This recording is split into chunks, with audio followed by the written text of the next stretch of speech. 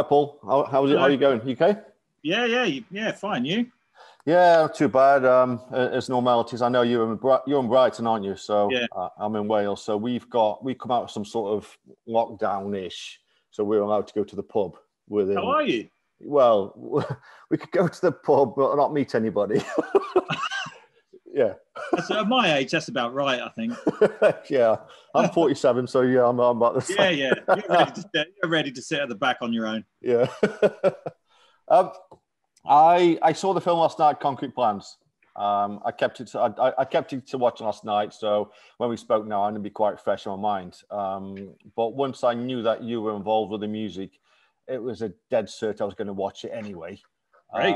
Because I'm a big fan of Orbital and yourself. So, and just ask you about the film then. What was the remit for you? You know, to write the music? Did they just say give you free reign to write? Give you like the uncut version? You just give free reign to write the music, or did they sort of give you, what they sort of wanted for, say, the opening and the end credit, and then doing the certain scenes for the film? No, I mean, apart from sort of mood direction, which is the key, really, stylistically, Will left me to my own devices. The only thing I would... Oh, sorry. It's okay. An alarm to tell me to have this interview. But it's a bit late. No, but he said... I'd say the only stylistic steer he gave me was he kept whispering the word kind of guitar every now and then. So I kind of, did it. I sort of wrote it all with sort of fake guitar here and there and that kind of thing. With plans to get a friend of mine, Andy Britton, who's a really sort of great virtuoso guitar player that I've used before. And right at the end, to keep the costs down, they found a bit of money to pay him. So I just went in the studio and recorded him for a day, which was a lovely sort of icing on the cake right at the end, because it sort of, I could take away all the fake guitar and put all the real one there, and it was really lovely, and it was great. It was a great moment, actually, for me and Will to both go, oh, that's nice, that's great. Sort of injection of freshness right at the end. So that was great. But, apart from that, stylistically, Will just said, do your thing. Do you know what I mean? Do what it is that you do. That's why I'm asking you to do it. He got me on board through Yestin George, who was doing sort of music supervision on it. Okay. Early on, at least a year before it was even starting to get made. And we just used to meet, have coffee or beer and just chat about, hopefully getting the film off the ground. So how many times did you watch it then? Did you watch it first, or was it just you started working on the music and then you... No, oftentimes with any kind of project like this, especially when you're in before it's even filmed, you tend to get to see bits as it comes along. So Will was sending me kind of daily sort of rushes now and then, just to sort of get me into the spirit of it, because I'd read the script, at least a year before, and a couple of revisions over the year and that kind of thing. So it was, it was fascinating to watch it develop. But I tend to... Well, you can start writing with that kind of thing. And I did do a couple of grand gesture sort of themes early on, like the sort of, not the sort of spooky opening theme, but the sort of more sort of pastoral guitar-y kind of thing. I did that to some of the opening sequences just at the beginning, and then cut it to fit the film. It was just, just to try and get a shape for the main guy, for, like sort of a Victor's theme, if you like, and something that kind of conjured up the landscape. And with the film then, how many sort of tracks did you write for it then? As it, obviously I know these different scenes in, but how many sort of tracks are on there? That I can tell you exactly, because I've been sat around working this all out to send it to my publisher. So I've got documents of it in front of me. About 26. Wow. Okay. Yeah, I say about because there was a couple of, sort of ones chucked in, like when you chuck a house between another house and it becomes 12A rather than 12, but around 26 bits of music. It's a very impressive, piece of work. I mean, I like I said before, I'm a big fan, and but it's just once I know that you're involved with the film, and I could appreciate the film more, because I know that obviously from your past catalogue and the style of music you've got out there, and I think it just works, and it's very atmospheric sort of tracks on the album, in the film. Yeah, I would agree. Yeah. and I was about to say, but it just works though, and I mean, for a film that's so dark at times, you add that sort of edge to it. I mean, it's you know, at the opening, like you say, and then goes what the end credits. I feel a bit more how it ends, but obviously it's a bit more mallowish, I guess, towards the end. From the end, that's for me anyway.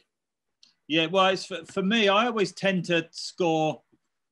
You know, when there's an option, when there's a choice, if you've got two people on screen, like someone who's angry and someone who's scared, I'll always score the scared. I'll always score the fear, because that's, I suppose, the angry person is the person there to get you as an audience member fired up and get you scared. So if you score the fear, then you're playing into what the director is, I presume anyway, the way I watch films, how the director is trying to get you to feel as an audience member. I always score sadness as well. If there's a hint of sadness in a scene, I will gravitate towards it. Sometimes, and I've had this in the past where, you know, I've done that and the director has said, no, I don't, what are you doing? And I've said, I'm scoring the sadness of that character. Go, no, I want it to be scary to match this thing. And it's like, yeah. Okay. You know, and that's a more kind of, it's different approaches. You know, it depends on who you get to direct it as to what you do. I always felt like Ennio Morricone did that. I think he scored sadness, you know, in a lot of spaghetti Western films. It's quite gruesome and everything, but there's a sadness to it that, you know, a whole family is about to die by Lee Van Cleef's hand or something like that. And it's not fear. He kind of makes it really sad. So you start crying and that kind of thing, you know, that's kind of my approach, I find. It just adds a kind of tenderness to it, I think. Do you think you just mentioned Morricone, do you think you'd want to do a Western and then sort of do the music and sort of replicate what he did? Yeah, I'd love to, because the thing that Ennio Morricone did, and it's funny because when you point it out to people kind of don't really realize it. He invented a sound beyond the big orchestra he invented a language that we all use now to this day, what a Western is. And the irony of that is, you know, when we hear twanging surf guitars, we assume that's Western music. It's got nothing to do with Western music. It's got a lot to do with the popular music at the time when he was making those films. And he's kind of basically brought surf music to a Western, even with all those voices, like the hoo, ha, ha, you know, sort of surf music used to have ha, ha, over the top and things like that all the time. And when you compare it to Dick Dale or something like that, it's like, oh yeah, it's pretty much surf music. Yeah. But yeah, he did it so well that we now assume that all cowboys listen to surf music. You know, it's like, it's just the dialogue for, if anyone puts a twanging guitar, people even use it in modern television. If it starts to go slightly Western, they use surf music to let us know it's gone slightly Western. So he did so well. He reinvented the sound of the Western so brilliantly. I would love to do that, but with loads of Roland synthesizers and drum machines or something like that, you know. It's like, let's take techno to the Western. You know, it's funny, but you know, it's possible to do that if you're skilled enough. And it's the emotion that he brings. The styling is mostly irrelevant in music. Do you know what I mean? Style of music is pretty much like the clothes on the person. You don't make your friends based on the clothes they're wearing. Might be the thing that attracted you to them when you first saw them. Like, I like that guy with the crazy hair, but it's the person that you like. You know, that's your friend. And you know, that's the thing with Ennio Morricone. It's the emotion that is the core to his music. And you mentioned about obviously using some of the old synths. I mean, I know you've got an Aladdin's Cave. You're known for your Aladdin's Cave of synths, modern, old, you know, real classics. But do you find that modern synths are more complicated? Even, I mean, they're complicated anyway, you've got to learn them, but even more so complicated, too complicated than the old synths. No, because it's a synth is a playground. They are more complicated. They do more things, but that's inevitable sort of evolution of the instrument. Do you know what I mean? Because you know, a synthesizer is essentially a scientific playground for creating sounds. You know, and sort of marrying that up with a musical instrument. So you know, you've got something like, you know, the Korg Wave State, which is a sort of new synth based on an old wave station idea, and within it, it's so complicated compared to, say, you know, like a Moog or an ARP 2600. Okay. But it's it's complicated in a different kind of way. It's like more options of the same thing, but to stretch it out in different directions. But then, you know, I say that I'm looking at my ARP 2600. That's got 4 sliders on it that I've barely ever used. And I've had that for over 25 years. And it's like, I've spoken to Tom Ellard of the Severed Heads about this. You know, and he's a great sort of synth and sound manipulator. And he said, it doesn't matter if you don't use them. He said, one day the time will come when you need that slider and you'll use it then. You know, it's kind of, it's a set of tools. It's like a chemistry set. You know, it's like you don't use every ingredient unless you're a sort of 8-year-old kid putting everything into a Bunsen burner. But, you know, it's like the complexity doesn't matter as long as there's an immediacy on the top. On the surface, you know, so playability as an instrument, and then the complexity is there for you to drill down in. I love synths that can be over complex as long as there's a simplification at the top if you want it. Right. Okay. I like a mixture of things though. I've got, you know, I was sort of looking around me the other day. I've got, it's ridiculous, but 1, 2, 3, 4, 5 kind of big, 6 big sort of newish digital synths, you know, based on either digital sound generation or sampling, because that's my thing at the minute. I'm interested in what the new things are. I'm not really interested in the old emulations. I don't have to be because I've got the old synths, so I'm lucky, you know. But you know, it's just interesting to see what people do. But it's about interfaces as well with synths, because most of the stuff that these synths do, I can do in software.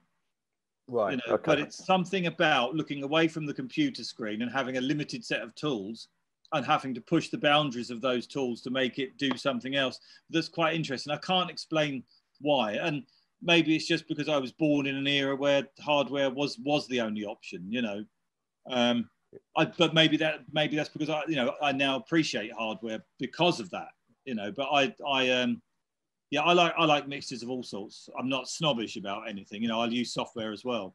Yeah. What software do you? I mean, it's sort of a random question. What software are you on at the moment? Do you use at the moment, or you use the same stuff for quite a while? I use Ableton to sequence, and mostly as far as soft synths go, I use the Native Instruments Complete, their big package, and use their soft synths, which I find particularly good.